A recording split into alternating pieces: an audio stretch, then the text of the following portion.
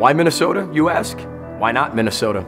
It's been my dream ever since I was a little kid to, one, coach in the Big Ten, but also take a program that has visions and dreams of making themselves better. And all it took was one look from my wife, Heather, and said, this is the place, this is the calling. It had to be the right place, had to be the unique place for me that needed the energy, that needed the passion, that needed us. And that's why I'm here. 10, 5, and he dives! Touchdown! The second reason would be Mark Coyle. I believe in his vision, and it all starts with him. And if he has the vision to be able to look at it, say, we can win a national title, that's what my vision is. And when visions connect like that, it's very powerful. We have the same vision, we're going the same direction, and we look forward to it.